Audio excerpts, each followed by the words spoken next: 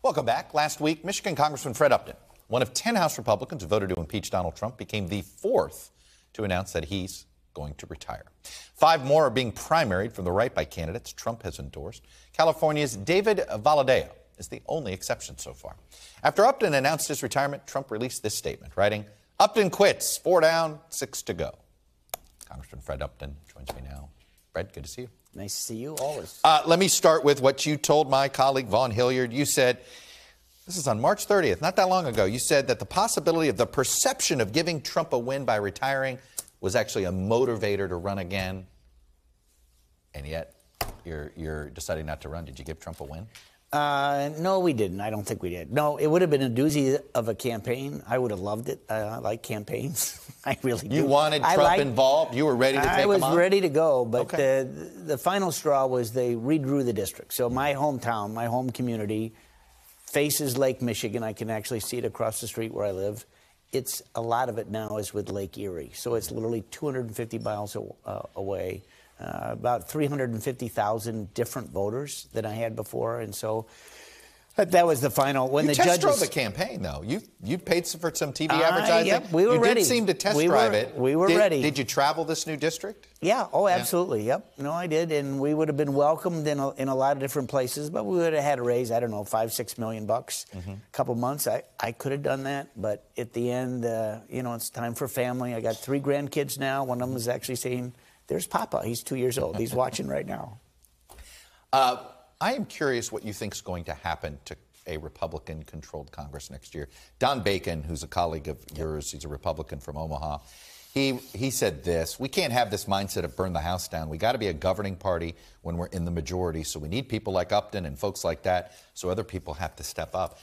Look, you regularly vote to keep the government open, and you're usually in the minority. And I believe the last time the debt ceiling was raised, I think now there's only going to be 33 members left. Maybe even less. Who voted for it left in Congress. I mean, do you fear we're going to that this next House Republican majority could lead us to default?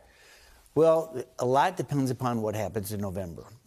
I do believe that the House is going to flip. In fact, I talked to Charlie Cook earlier this morning, and I think he believes that as well. The math is hard to overcome. What is going to be the margin, though? Is it going to be better than Pelosi? I think it will, a little bit better than what it is today for her. Yeah. But I don't think it's going to be this wild swing, knowing that we picked up a lot of seats in the last election despite Biden winning. So, what's the over-under? So that's going to make a big determination. So a small majority, does that make it more likely if it's a smaller Republican majority? Yeah. You think that's more trouble? More trouble.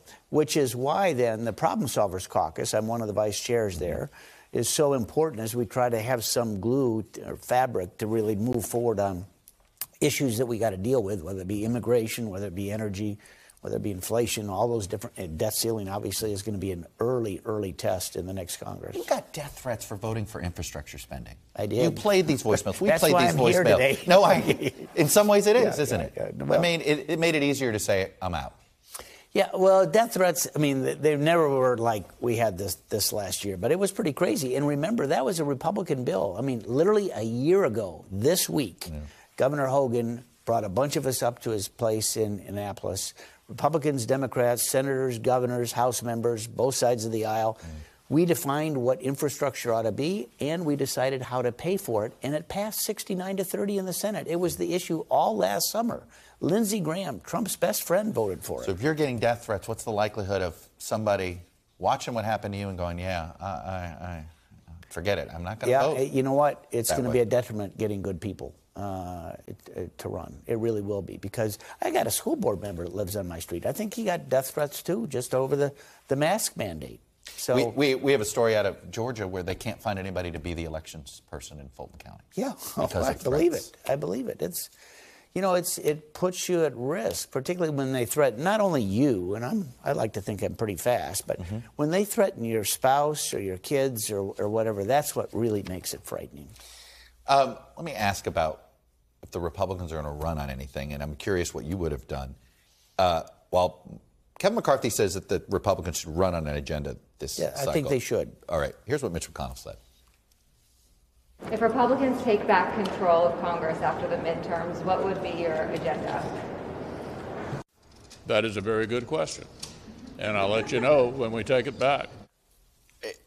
As a political strategist, it's probably the right call. It's a lot easier to win an election by running against somebody than being for anything. But isn't this what's wrong with our politics? Yeah, you have to be for something. And I think what Kevin has done, 8 or 9 different working groups and a whole bunch of different subjects, whether it be high tech or China or deficit or, energy, is a good thing. And I was around. Remember, I was Newt's deputy whip, one of his deputy whips back in '94. Mm-hmm. That's when we came up with the contract with America. That was the huge effort. We didn't say we're going to necessarily pass them, but it was going to be an agenda item for the next 100 days. I didn't actually vote for all of them, but I signed the contract that we ought to have a debate, and some of them became law. Can Kevin McCarthy both represent you and Marjorie Taylor Greene? He can if he gets the margin.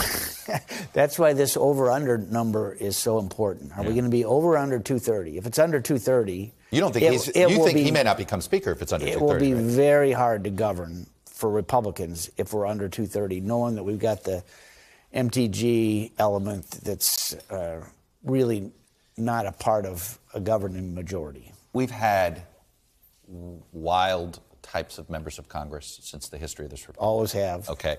But do you remember Jim Trafficant? Oh, yeah. Look, beam me up. Yeah.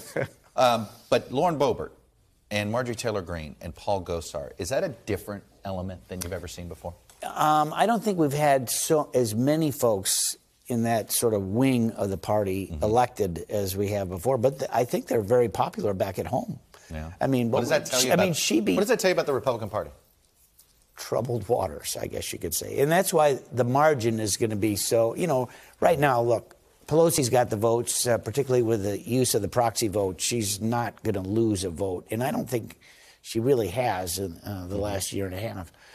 We're not going to have proxy votes. Kevin has made that very clear. None of us want that to happen. And it was put in place really because of the COVID issue. But a lot determines on what that level is going to be. And I'll be watching you on in November. I don't mean to throw it very quickly at you. You were just in the region of Ukraine. Let me just a simple question.